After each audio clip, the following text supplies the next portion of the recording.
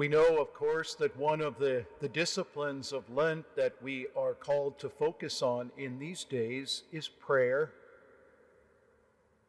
And we hear a lot about prayer in both of our readings today. As we move ever closer to the Passion of our Lord and prepare to enter Holy Week and these sacred mysteries, we are reading more and more from those final discourse words of Jesus recorded in the Gospel of John. He points out over and over again that battle between light and darkness, living in God or choosing to live in the world. That battle goes on in every human heart. The struggle that we face every day to live in Jesus Christ and His grace, or to choose sin. Our selfishness and pride can get in the way very often of the call to our intimacy with God, and that's what Jesus is reminding us of in the gospel today. He points out to those who have rejected Him that they do not have God in their hearts. They do not believe the word that was sent, the word that is Jesus Himself, as well as His teaching. In prayer, Jesus reminds us, is that call to be intimate, to be in communion with the Father, the one who has created us and desires our salvation. We need to come to know so that we can grow in love. That's the call of prayer.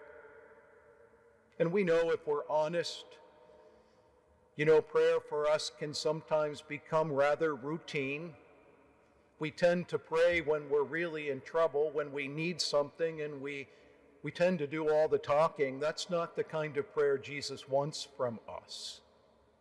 We're called to pray with all our heart, in silence, in contemplation, allowing God to speak to us. He already knows what we need. We don't have to ask Him. He holds us in the palm of His hand, and as we come to Him, we're called to grow in communion, to allow the love that God has for us to fill our hearts, give us strength, and ultimately that communion will help us to be obedient to His will. That's what Jesus calls us to do. And we know that that kind of prayer is powerful. Just listen to Moses.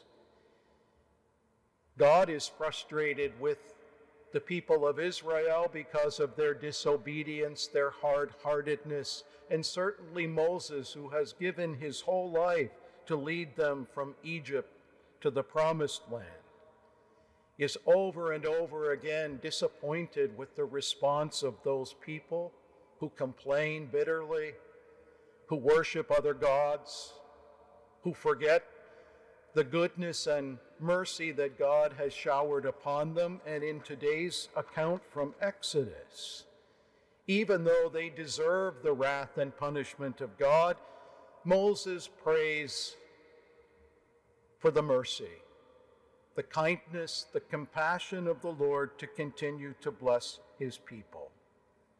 He knows the love that God has for everyone, all of His children, unconditionally. And that love is the force that will help us every day, if we allow it to help us to overcome our sins. That's what Lent is about, to turn away from sin and be faithful to the gospel. The call of God to each of us every day. May these holy days of Lent continue to call out to us to grow more deeply in our intimacy with God, especially through our prayer, to make time for prayer, to pray regularly and often throughout the course of our day, so that we can come to know deeply in our hearts what God is calling out for us to do, and that call that invites us to true communion with Him. He promises to be with us, to give us strength, and to enable us to do all that He has asked. It is through that gift of intimacy with God that will help us to navigate our way through this life, to gain eternal life in his kingdom.